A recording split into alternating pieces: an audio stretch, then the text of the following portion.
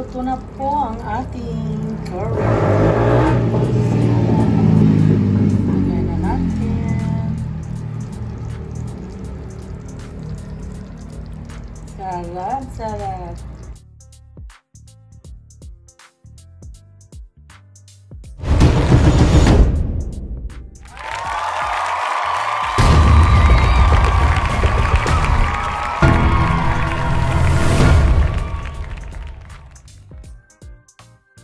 Today's menu, meron tayong chicken breast, coconut milk, and panang curry paste.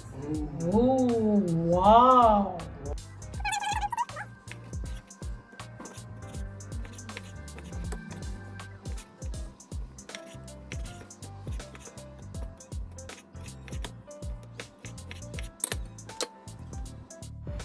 Sindihan na ang apoy.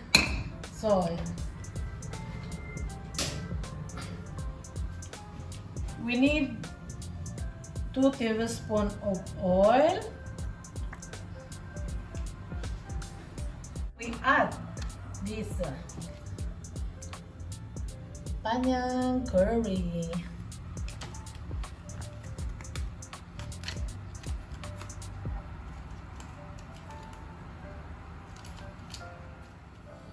Then we have to dissolve like this.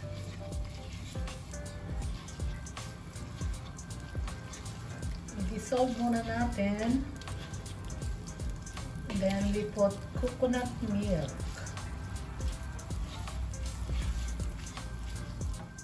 So ayan, na-heat na siya for 1 minute. Now we add this coconut milk.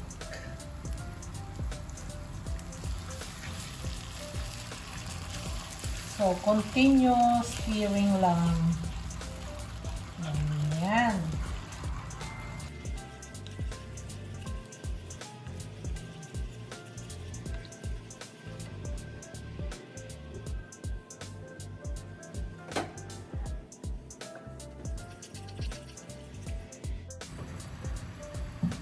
Then we add brown sugar.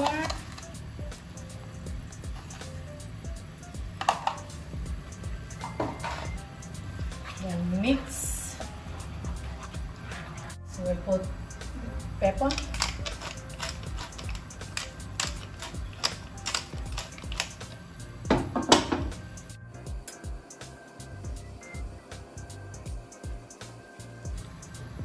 Yan, wala na akong patis, ito na lang.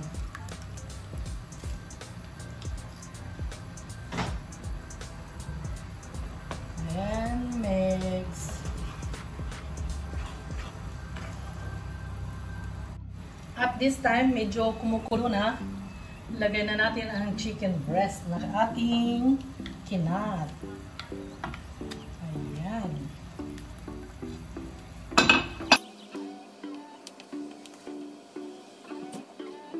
Dahil may leftover akong patatas, ligay ko na rin.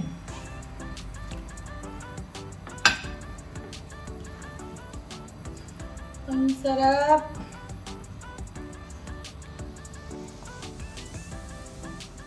So, now, ayan muna natin siyang maluto. Wow! So yummy! Que delicioso! Yummy! Sira na naman ang dieta. Ay, yes! Ayos yan. Ako naman, ang sarap. Sarap.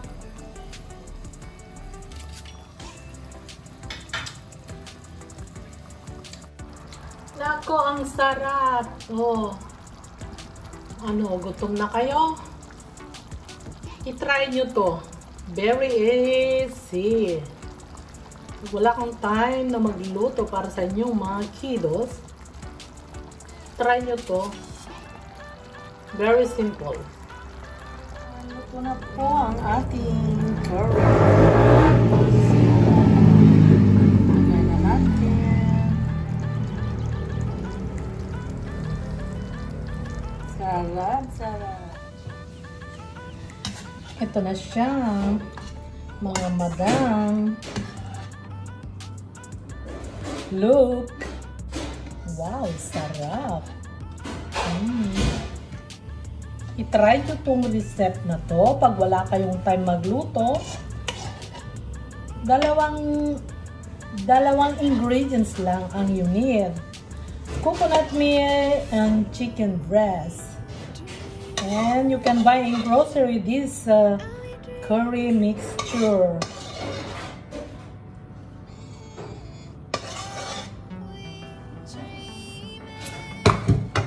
And na po. So, para magandang tignan, lagyan natin ng string swivel. So, ayan, para lalo kayong mahalin ng inyong mga jowa pagluto nyo ng ganito para hindi kayo iiwan. Good appetit! So, presenting to you my menu today. Chicken breast with curry paste. Yum!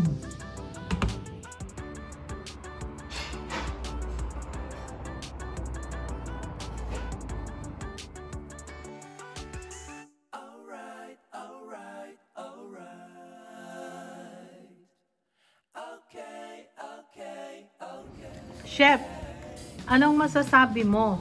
Masarap ba? Naimas. Ilocano yun, sir. Tagalog? Masarap. Bravo, naglaingan. Naimas? Win. Dessert, meron tayong banana. At saka ubas. Healthy. Meron din tayong apple juice.